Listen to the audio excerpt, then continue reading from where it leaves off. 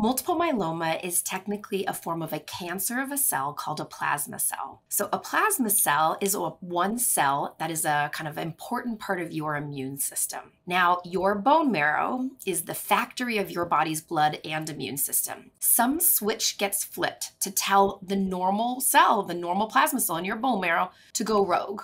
That's how I like to think of it. It goes rogue, and when it goes rogue, it starts copying itself. And so these cancerous plasma cells start producing these abnormal proteins. Now, your body and your immune system and your plasma cells are supposed to produce a variety of different proteins or antibodies to fight the bad guys, flu, COVID, pneumonia, whatever it may be. And there's a couple different ways it affects the bones. I like to think of it sometimes as like a little Pac-Man almost. It kind of sometimes takes little bites out of the bones, or sometimes can almost form little tumors within the bones. And that can hurt.